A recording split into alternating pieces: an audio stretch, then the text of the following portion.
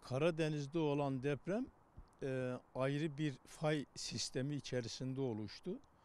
Bu Zonguldak Ereğli açıklarında orada bindirme fayları vardır. Yani kuzeye yönelimli bindirme fayları vardır. O fayların üzerinde olan bir deprem, yani küçük bir deprem, 4,5 büyüklükte. Tabii göreceli olarak İstanbul'a yakın olduğu için İstanbul'da hissedildi o deprem. Onun Kuzey Anadolu Fay kuşağıyla doğrudan ilişkisi yoktur. Dolayısıyla orada olan bir depremin İstanbul'da beklenen depremi yani tetikleyebileceğinden söz etmek uzak bir ihtimaldir. Şimdi yani fayların harekete mi geçti, hani böyle birdenbire bir hareket fazlalaştı mı gibi düşünmek doğru olmaz. Bu faylar aktif faylar.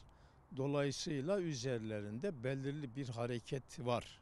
Şimdi Doğu Anadolu Fayı 20. yüzyılda hemen hemen hiç deprem üretmedi. Yani veya çok az üretti. Halbuki Kuzey Anadolu Fayı o yüzyılda 1939'dan başlayıp 42, 43, 44, 57, 67, 99 yıllarında olmak üzere bir dizi 7'ye yakın depremler üretti. Bu Kuzey Anadolu Fayı böyle aktifken Doğu Anadolu Fayı üzerinde bu tür bir aktivite pek görülmedi. Şimdi Elazığ depremi olduğu zaman normalde bu Elazığ'ın güneybatısına doğru bu depremin bir enerji transfer etmiş olması söz konusu. Yani böyle doğrultu atımlı faylar herhangi bir yerde bir deprem ürettiği zaman her iki tarafına doğru da deprem olan bölgenin her iki tarafına doğru, yani Doğu Anadolu Fayı'nda hem kuzeydoğuya hem güneybatıya doğru stres transfer etmiş olabilir. Doğu Anadolu Fayı da tıpkı Kuzey Anadolu Fayı'na benzer şekilde depremleri kuzeydoğudan, kendi doğrultusunu düşünürsek, güneybatıya doğru bir noktada taşıyor. Kuzey Anadolu Fayı doğudan başlayıp batıya doğru kırarak depremleri, enerjisini boşaltıyor. Kuzeydoğu Anadolu Fayı da benzer şekilde, o da 19.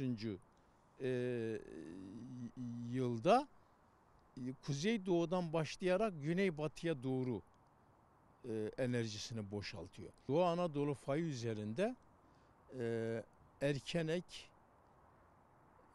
Çelikan, Maraş Türkoğlu yörelerinde yani ben bundan sonraki depremleri o yörelerde olacağını düşünüyorum. Bekliyoruz. İstanbul'da hiç değişen bir şey yok. İstanbul yani normal bizim beklediğimiz deprem periyodu içerisinde tabii zaman tüketiliyor. Dolayısıyla o periyodun sonlarına doğru geliyoruz. İstanbul bir sismik boşluktur. Muhakkak 7'nin üzerinde bir depremle sınanacak ve Kuzey Anadolu Fayı enerjisini boşaltacaktır. 99'dan itibaren 30 yıl içerisinde İstanbul Marmara'da, yani denizde deprem olma olasılığı %62 + -15'tir.